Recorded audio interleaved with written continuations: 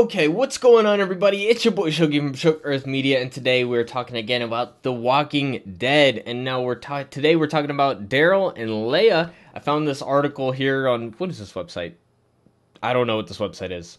But anyways, they're talking about Walking Dead. It came up on my Facebook feed, and I just wanted to touch on it because I thought it actually raised a pretty good point here about Leah and Daryl. Now, I've always said how Leah's whole the Reapers are my family thing was a bit strange, since she seemingly abandoned them and then ended up going back to them, and we never understood why she left, or how she never said that she got separated. And this episode brings up that when Daryl goes to Leah's cabin where they had their relationship occurred previously, there was signs of a struggle. Now, I had forgotten this because I don't want to remember that episode. I didn't care for that episode very much. I only watched it once. But they're mentioning here that there's signs of a struggle, strongly suggesting that Leah didn't rejoin her old team willingly.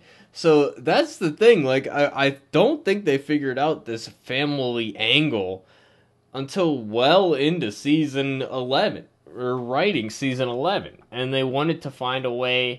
They didn't want to just have Leah turn to Daryl's side because they thought it would be too predictable and not interesting enough. So I am perplexed that they really let this slide, you know? I really don't think that they intended that whole family angle at first, and it's really ends up being kind of odd.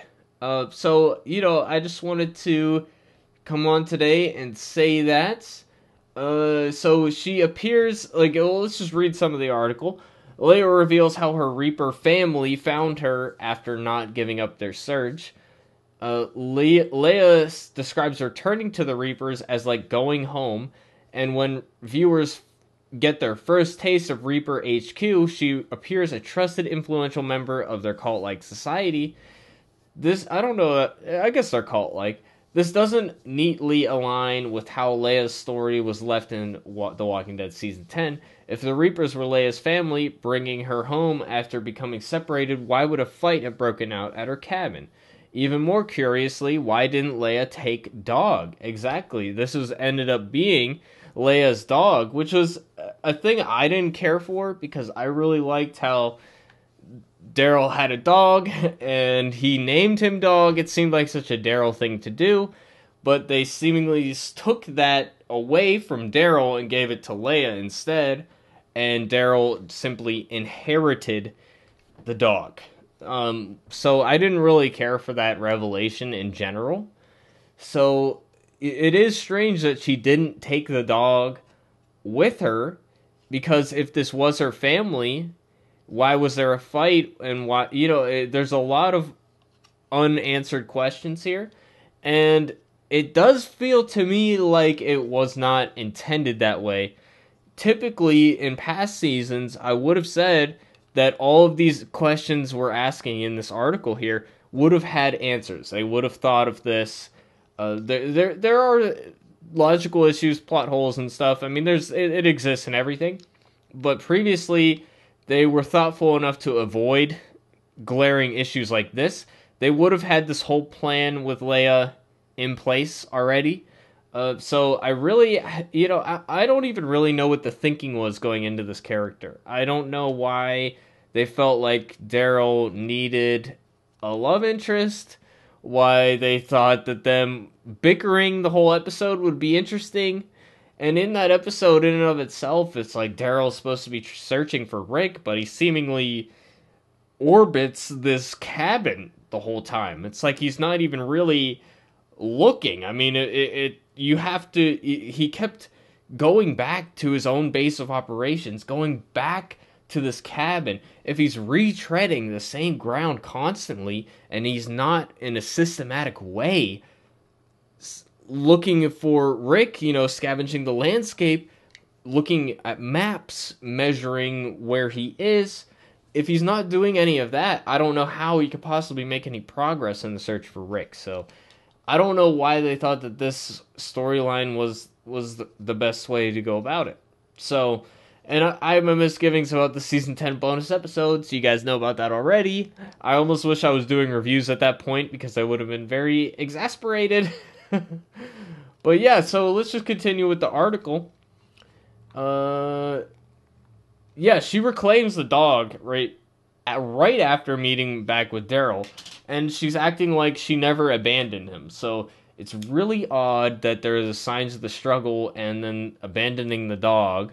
Unless it was like she got found by somebody else, some enemy to her or the Reapers, or just coincidentally a different group that was just trying to rob her or something, and then she got saved by the Reapers. And since everybody in this show can magically find everybody, that wouldn't surprise me too much. But here's the thing, why was she staying at this cabin? Why wasn't she looking for her previous group if they were so meaningful to her?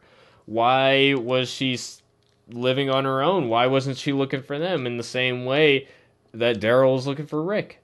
I just don't really understand what the thought process was behind that. And also, like, if their relationship, like, went on for so long, I don't know why she didn't know more about him, or they didn't have more conversations about stuff like that. So, again, I don't really know. The trash cabin is easier to explain away, they say. Leah might have mistaken her Reaper pals for generic post-apocalyptic baddies, fighting them before the truth was revealed and everyone started hugging. That's a good explanation for it. I could see that happening, but why wouldn't we get more details on that? The Reapers may have also ransacked Leia's home as a means of covering their tracks, but why would they do that? Why would they feel the need to do that? Is anybody looking for Leah? Why would they assume that somebody else is looking for Leah? That doesn't make a lot of sense to me. Harder to reconcile is why Leah didn't take Dog with her. The mutt was incredibly precious to its original owner, and surely the dog would have been involved in the scuffle in some way. Don't you think the dog would have tried to protect Leah, or would have been in the vicinity, would have heard some struggles going on? With Leah relying on the dog for comfort after her son succumbed to a zombie bite, I forgot that she even had a son. I forgot that was a plot element. If Leah was simply returning home to the people she trusted most in the world, there's no reason she wouldn't take Dog along. I think I hated that episode so much, I just, tuned out. I just, stopped paying attention. Maybe I have to watch it again, just because, I don't remember that she had a son? What? Maybe Leah thought Dog would be better off with Daryl. Really? But if there were concerns about the Reapers being pet-friendly, why would she take Dog back to them in the present day? Yeah, that's not consistent. The animal certainly seems happy enough trotting by Leia's side, and Reapers aren't queuing up for a hot dog lunch or anything.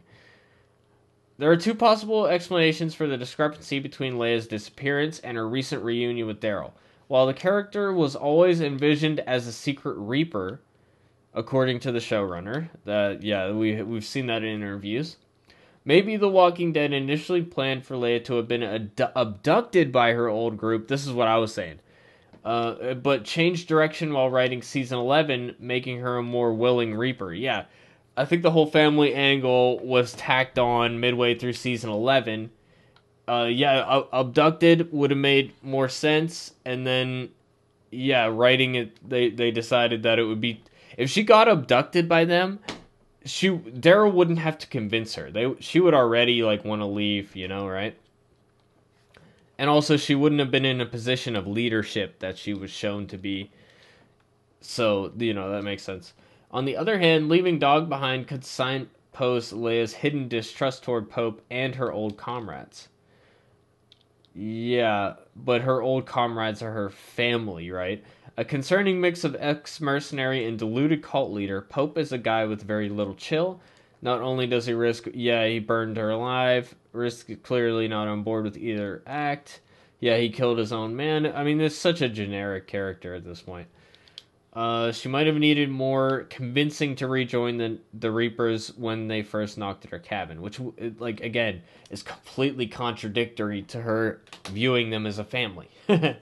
So, okay, so this was an interesting article. I don't know this website. You can check it out. I don't know. It's whatever. So let me know what you guys think in the comment section down below. Do you feel that this is a plot hole? Do you have any explanations for it that aren't mentioned here that I didn't think of? Let me know what you think in the comment section down below. We're gonna be doing more Walking Dead videos. We will be reviewing it on Sunday. Very much looking forward to the season returning. As critical as I've been of season 11 so far, I'm excited to see it, and I'm looking forward to reviewing it with you guys again. So let me know what you think. And I hope to see you in the next video. Hit the like if you like, and sub for more Walking Dead content. I hope to see you on the next one. Thanks for watching. Peace out.